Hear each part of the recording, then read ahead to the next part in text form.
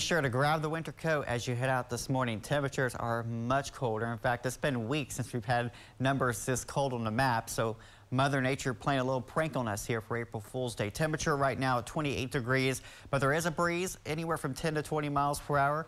And with the breeze, it feels colder. It feels like 17 here in Lima. If you look at Salina this morning, your temperature 31, wind chill up 23, Van Wert 30 with a wind chill of 23, and in Findlay right now, your temperature at 29, wind chill right now at 19. So a very cold start to our Thursday morning.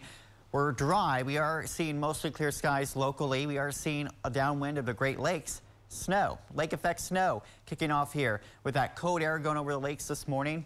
You can see that snowfall pretty numerous here as you get towards Mansfield, up towards the Cleveland area this morning. Snow is flying as that cold air continues to pour in. In fact, this is a webcam just to show you there is some snow on the ground. This is just south of Cleveland this morning. This is at I-71 and State Route 303. That area has seen snow this morning. Thankfully, this is not an issue for us, only for areas directly downwind of the Great Lakes.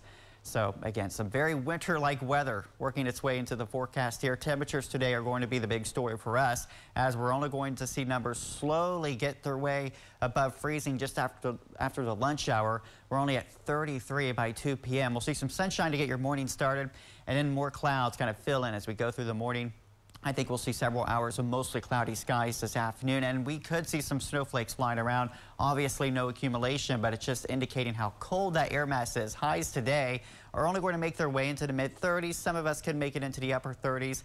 But again, these numbers are about 20 degrees below normal for this time of year. Heading into tonight, we're expecting clear skies. Winds should lighten up as well, and lows should get down into the lower 20s. I would not be surprised if a few outlying locations make their way down into the teens.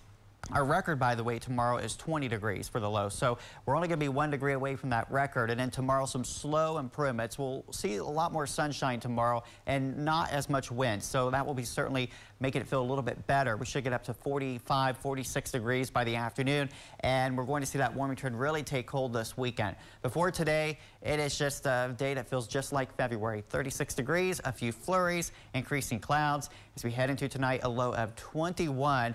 It'll be a very cold, frosty start to our Friday. And the good news is tomorrow we'll see lots of sunshine and less wind, so it should feel better. And I think we'll make it to about 46. The weekend continues to get better. 59 on Saturday, although it will be breezy.